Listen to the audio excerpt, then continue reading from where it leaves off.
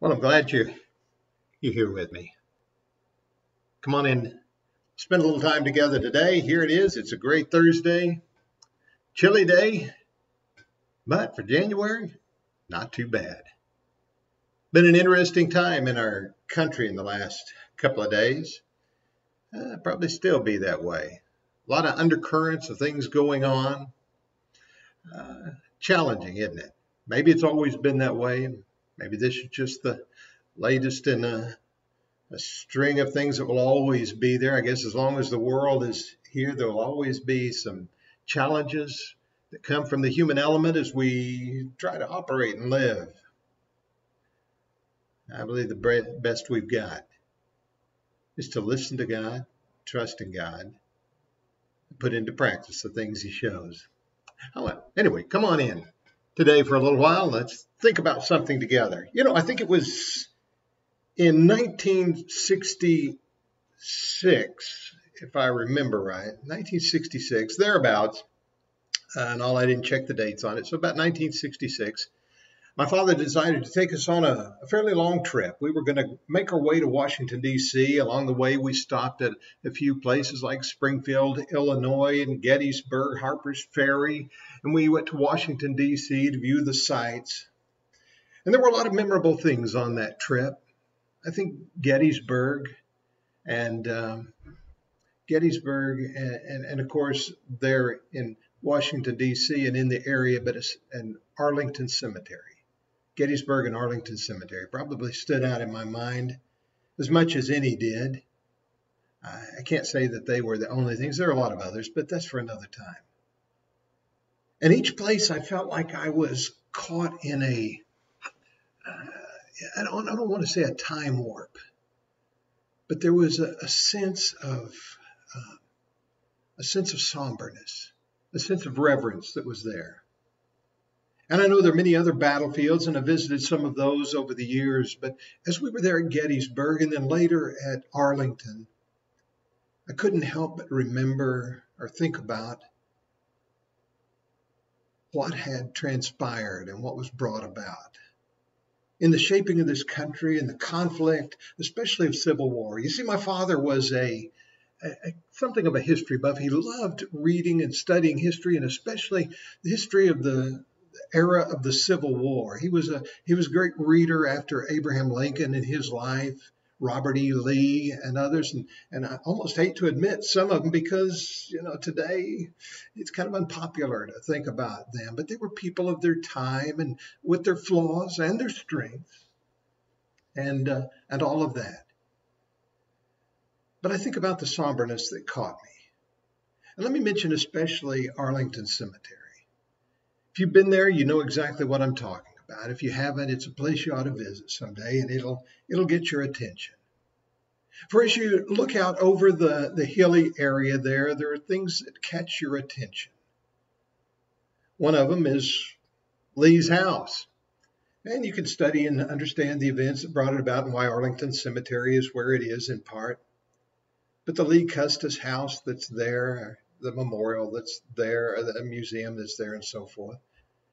And the grave site of some notable people, and especially John Kennedy. I think two things that caught my attention, or really three things that caught my attention more than any other, was John Kennedy's grave site and all the things that are there and the so-called eternal flame that is burning there. The tomb of the unknown soldier, and watching the changing of the guard and the guards that were there, and recognizing the tribute to men who have died in wars. And the other thing that caught my attention is just the row upon row upon row upon row of those white tombstones, in which when you look at them from a distance, they all look alike. But when you get up close to them, you find particular names and dates etched on them. That's true of a lot of the national cemeteries where the military are buried. But it's truly impressive as you look out on the hills there in that beautiful area near the Potomac River in Arlington. Amazing cemetery. But each one of those lives Each one of those lives was lived, maybe had family. Many of them died young, some of them in war while they were still young men. Some of them lived much fuller lives, had wives and children, maybe grandchildren and so forth, and families. Some of them accomplished great feats in their lives, some of them military, some of them in ordinary civil, secular life. Some of them maybe just almost unknowable. And you look at them from a distance, and there it is. Then, of course, as I mentioned, there's the graveside of John Kennedy. It's quite a bit there. Things you can read, portions of speeches, if I remember right, statements that are there. There was the flame that was kept burning.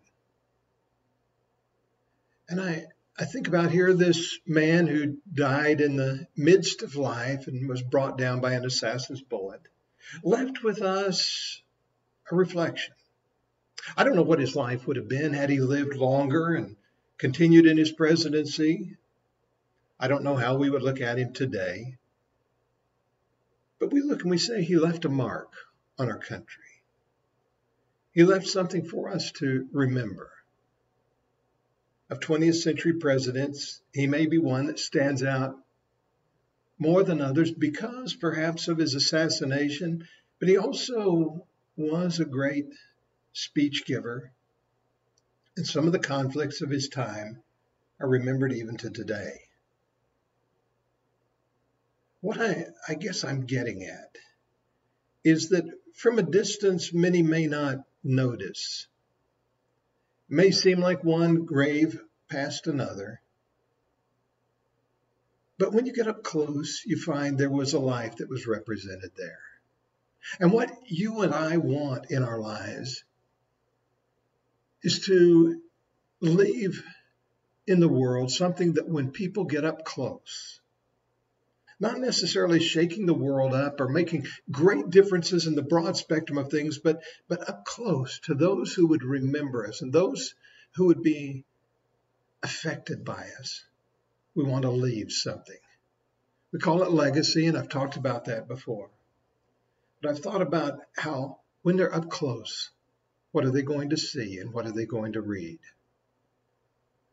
I think that's what Peter was trying to get at.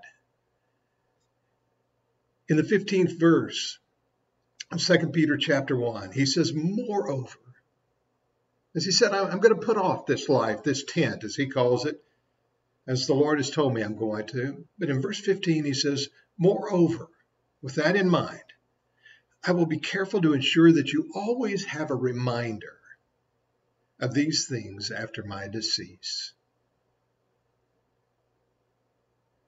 Think about how important that is. It may not affect the broad spectrum of the world, but it may affect those who knew you best. Wives, husbands, children, grandchildren. So that they remember. I think one of the great ambitions, and as we make resolutions in this fairly new year, make a resolution that while we're alive, we're going to tell them what we believe and what we hold on to and help them build a real faith in their lives. Not just leave it up to them to build it, but help them build a faith in their lives. And then let's leave them a remembrance, something that affects them after this time. I'm not talking about money so much. You know, people are always worried about their estates and money they leave behind, but it leaves them something of ourselves. And that's what Peter was talking about.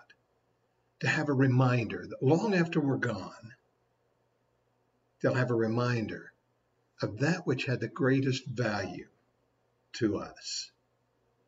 At a distance, it may not be noticed, but up close to those who know you best, leave that reminder of what was really important to you. That's a good resolution for this new year. Hey, I'm glad you were with me today. Let's encourage one another. Let's hold together. Let's love one another.